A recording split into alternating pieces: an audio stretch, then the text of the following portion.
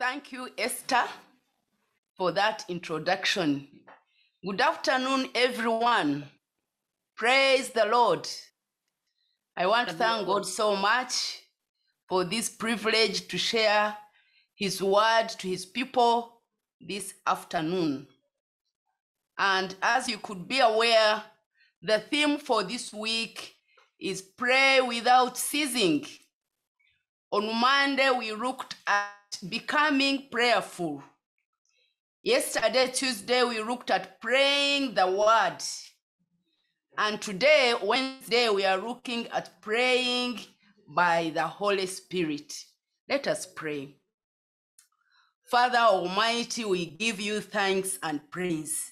Thank you for the opportunity to hear your word.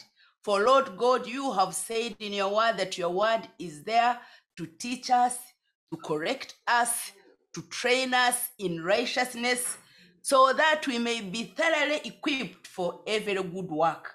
Lord, use me as your vessel. Empty me of everything that is not of you, and fill me with your Holy Spirit. In Jesus' mighty name we have prayed. Amen. Yes, friends, before I begin this sharing on this topic, praying by the Holy Spirit, allow me to blow this shofar.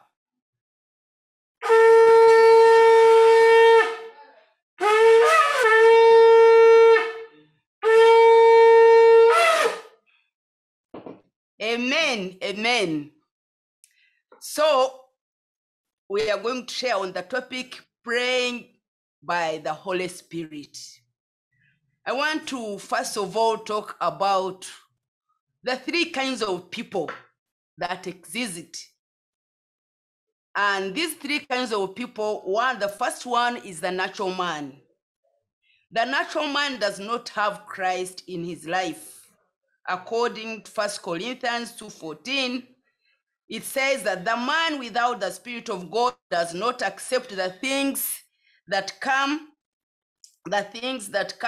from the Spirit of God, for they are foolishness to him, and he cannot understand them. Then secondly, we have what we call a fleshly or carnal or worldly man.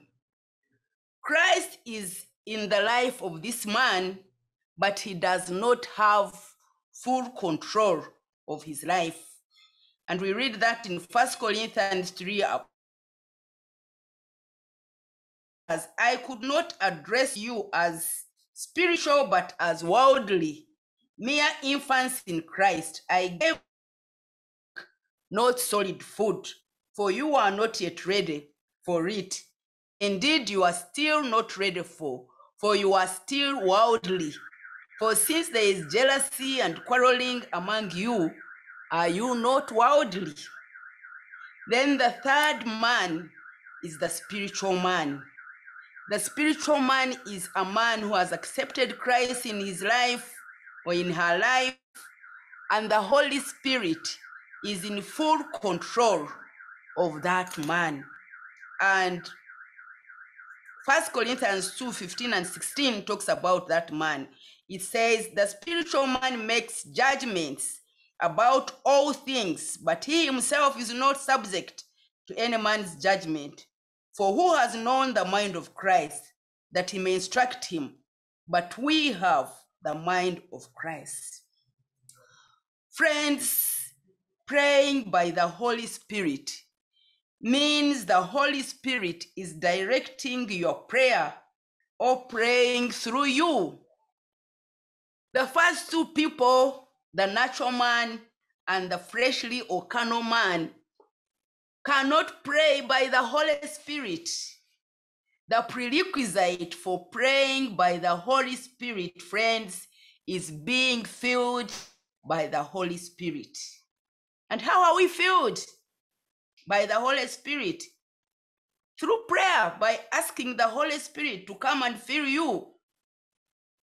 As Ephesians chapter 5:18 tells us, that do not get drunk with wine, which will ruin you, but be filled with the Spirit. Friends, this is a command and should be obeyed.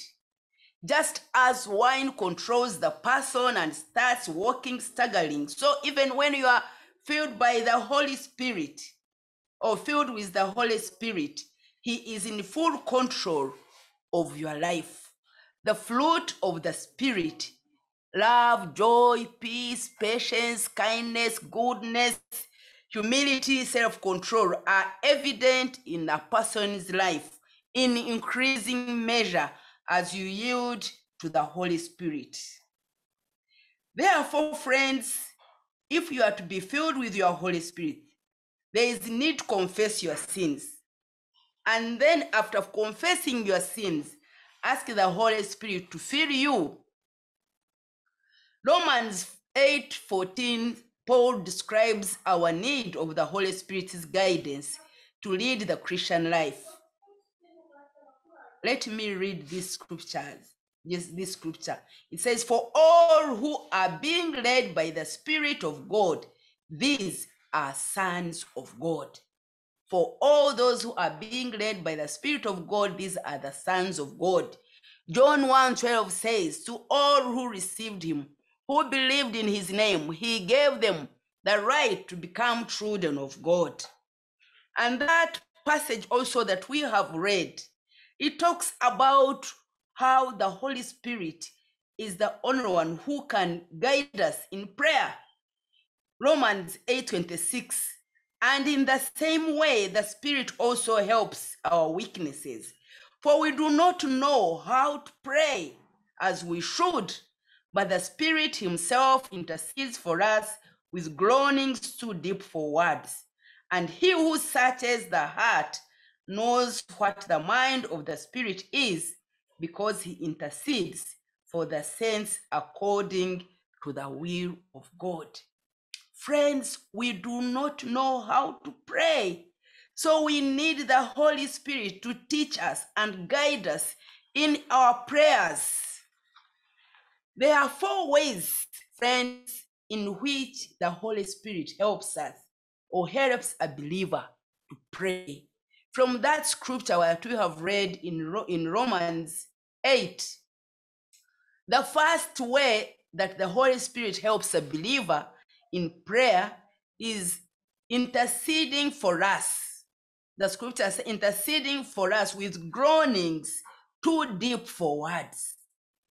Friends, this is intercession, which is one of the responsibilities of a Christian.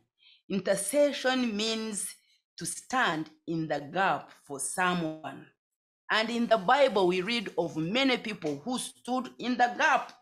And in the book of Ezekiel, he says, "I looked for a man to stand in the gap so that I do not destroy the city, but I couldn't find any."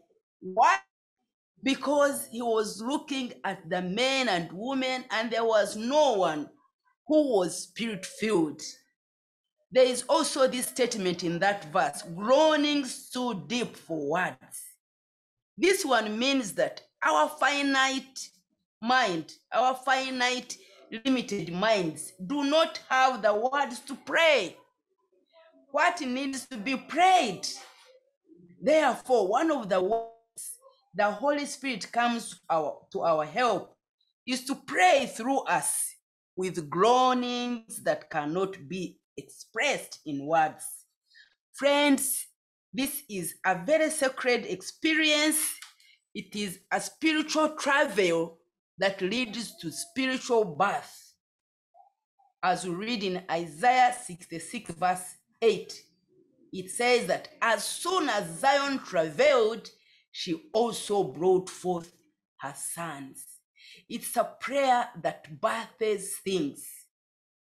Derek Prince, in his book, Life-Changing Spiritual Power, has said, "No real spiritual reproduction in the church can occur without spiritual travel in prayer."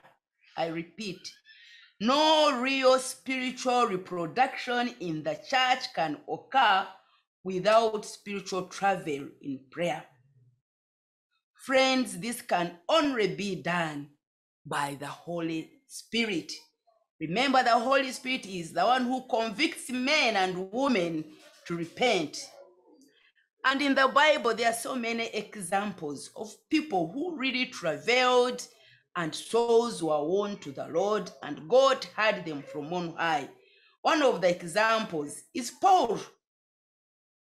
He travailed in prayer. When you read his epistles, you really see him travailing in prayer. Actually, in Galatians 4:19, he says, "My dear children, for whom I am again in the pains of childbirth, until Christ is formed in you." Paul's focus was for people to come to know Christ, and not only to know Christ, but to know him deeply. So this scripture in Galatians 4:19 describes intercessory prayer.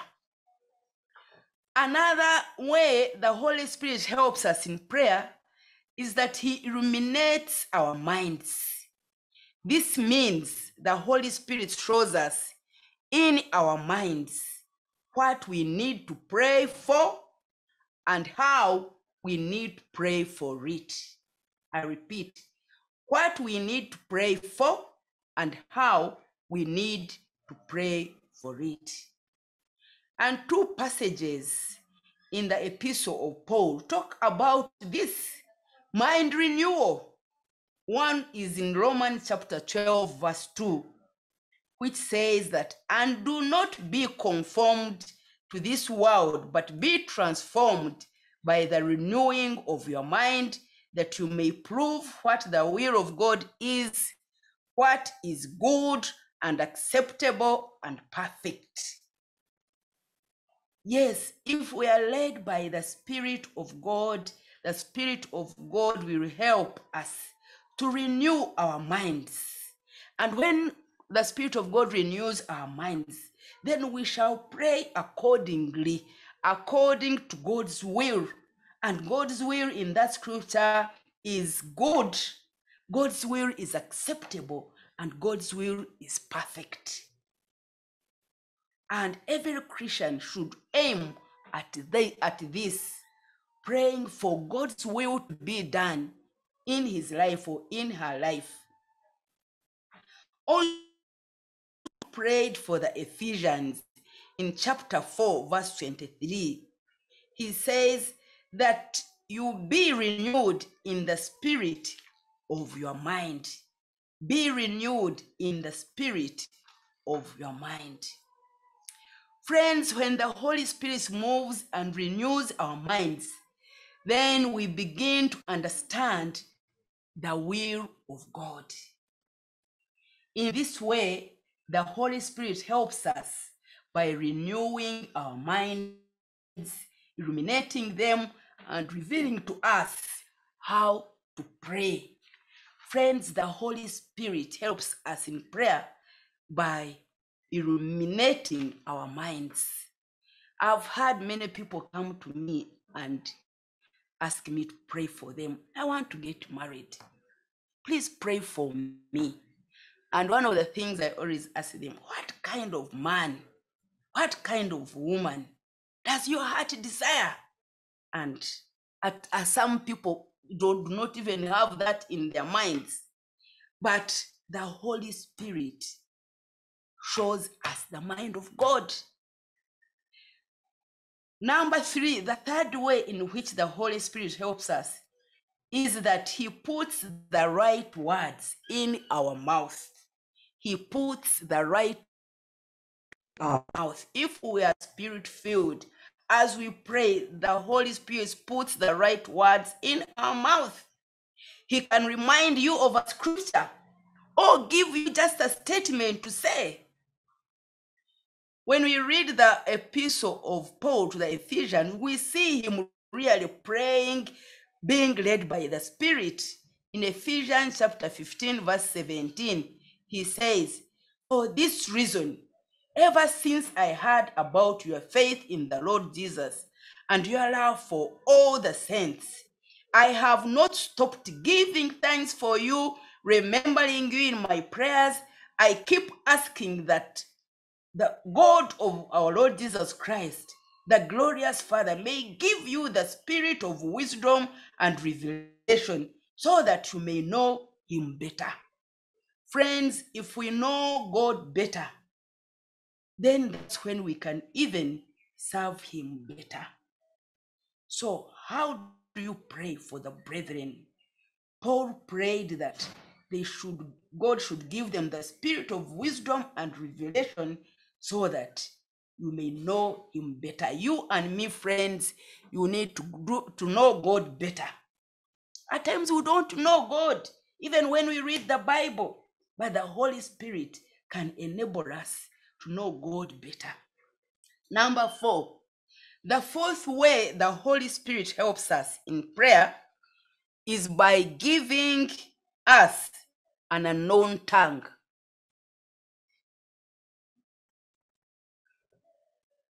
Giving us an unknown tongue. One that the natural mind does not know. An unknown tongue. We read that in Acts chapter 2, when the apostles, when the disciples had been gathering for 10 days, the Holy Spirit came upon them and they started speaking unknown tongues. 1 Corinthians chapter 14 verse 2, it says, "For anyone who speaks in a tongue does not speak to man, but to God. Indeed, no one understands him. He utters mysteries with his spirit." Friends, tongues is one of the gifts of the Holy Spirit, which is used when one is praying.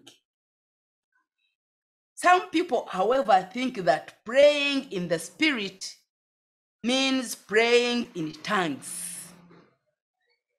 But I strongly believe that one can pray in the Spirit without necessarily praying in tongues.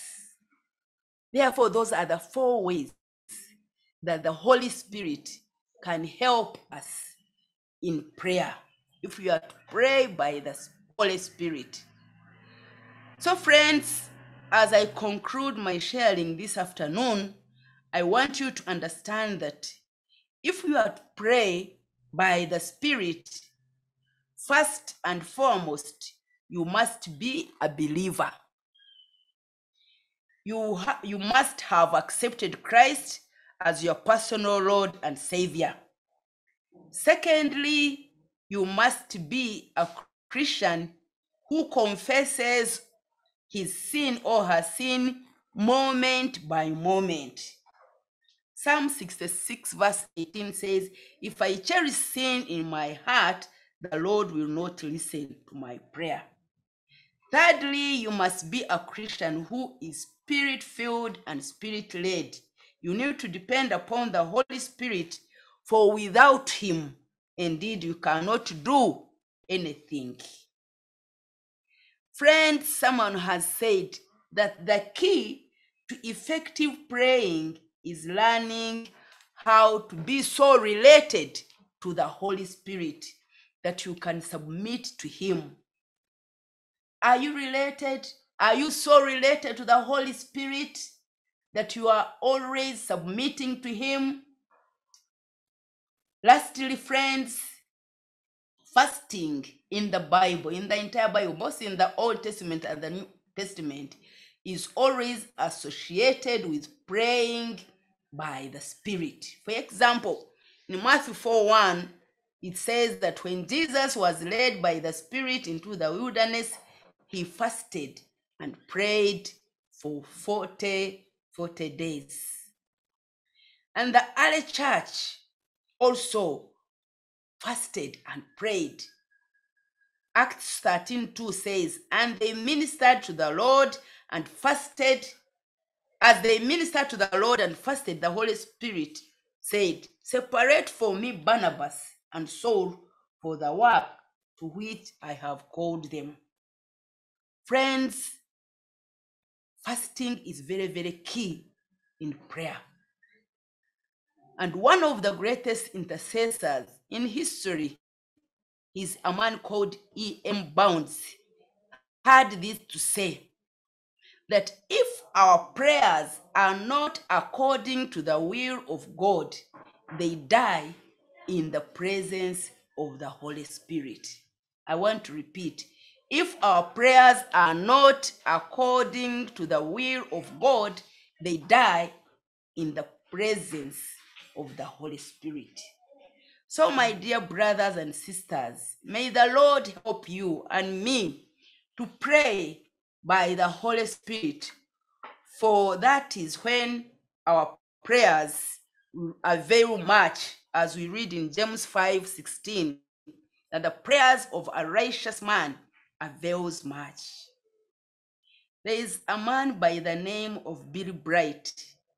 He's the founder of Life Ministry or Campus Crusade for Christ. Billy Bright went to be with the Lord a few years ago, but he wrote a certain book, and in his book, entitled A Mark That Is Difficult to Erase, talks of a student revival which happened at Harvard University in December 1802. And he said that this revival started as a result of 7 students who committed themselves to prayer every Saturday evening. Billy Bright says that what characterized the prayers of these 7 students were 4 things. One, that the students asked the Holy Spirit, every time they would meet, ask the Holy Spirit to point out any unconfessed sin in their lives, whether attitudes or actions. Secondly, that every time they met, they claimed the forgiveness that was theirs through Christ's death on the cross for them, as we read in John 1:9, 1 John 1:9. If you confess our sins, he is faithful and righteous to forgive us our sins. Then number 3, that if restitution was appropriate, they took time to reconcile any differences they had with others. As Matthew 5 says, therefore, if you are offering your gift at the altar, and there remember that your brother has something against you, leave your gift there in front of the altar. First go and be reconciled to your brother. Number 4 that characterized their prayer was, by faith they experienced the fullness of the Holy Spirit. As they claimed this scripture, do not, Ephesians 5:18, do not get drunk with wine which will ruin you, but be filled with the Holy Spirit. Number 5, they believed God to supernaturally fulfill his promises in their lives and in the world. And through that intercession, friends, there was a great revival in Harvard University. So how has been your prayer life? Have you been praying, being led by the Spirit? Have you been praying by the Spirit of God? So may the Lord help me, help you, to ensure that in our prayers we pray by the Holy Spirit. Let us pray. Father Almighty, I give you thanks and praise. Thank you, Lord God, for this word. And Heavenly Father, I pray for every person that has been listening to this word, that this word will bear fruit in his or in her life, and those fruits will abide. In Jesus' mighty name we have prayed. Amen.